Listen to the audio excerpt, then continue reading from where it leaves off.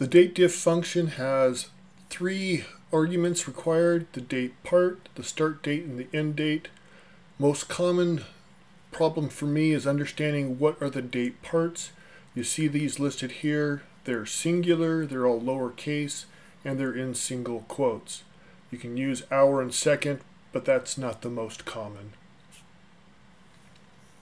For the start date and the end date, you can use a date field that came from your data source.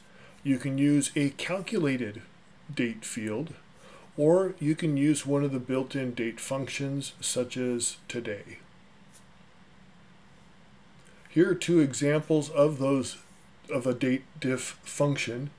The first one is using two fields, either calculated or from the data source. The second one is using the today function.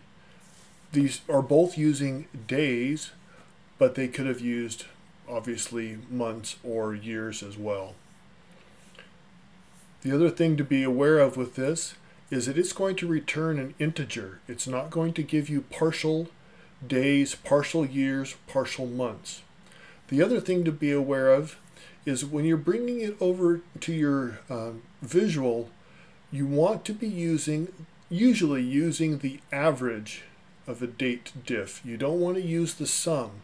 What the sum is going to do is it's going to add up all of those items for a particular row. In this case, for the ship date of January 5th, it's going to pull in all the items that shipped on January 5th. And you can see here the average is 443, but there must have been 3 items that shipped that day, and so the sum is 1,300. A couple rows down, you see that 3,600. That must mean there must be 9 items shipping that day, or 9 records with the ship date of January 3rd.